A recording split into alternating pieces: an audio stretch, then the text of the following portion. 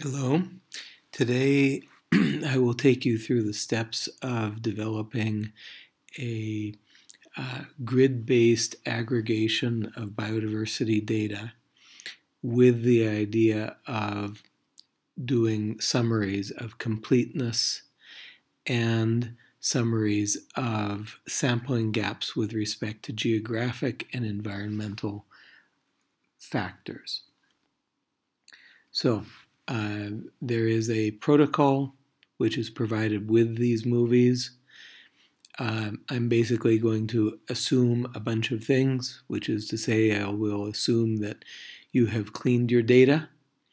I will also assume that you have your point data in QGIS in the form of a shapefile. So you can follow along with the protocol, and this is the beginning of it. And essentially where we're going to start is in this step of vector grid. Essentially what we want to choose our aggregation level. So here in QGIS, I have my country outline. We'll be using the country of Ghana as an example. And I go to Research Tools, Vector Grid. I load that particular shapefile, update the extents from the layer.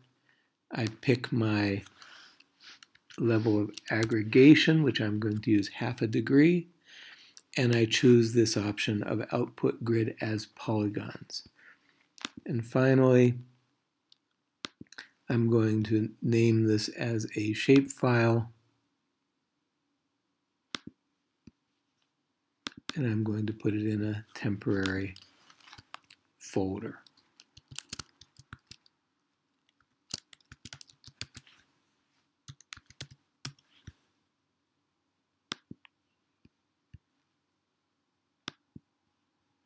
And as you can see, we very quickly have a 1/2 degree grid that is based on the outline and extent of the country of Ghana. We can edit this.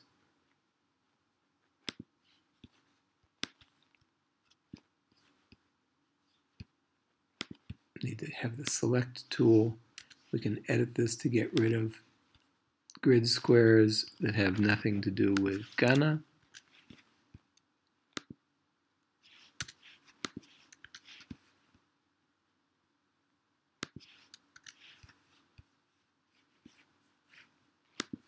And we are basically done with this first step.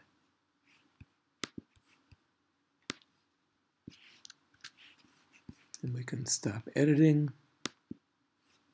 save it, and now we have our aggregation grid.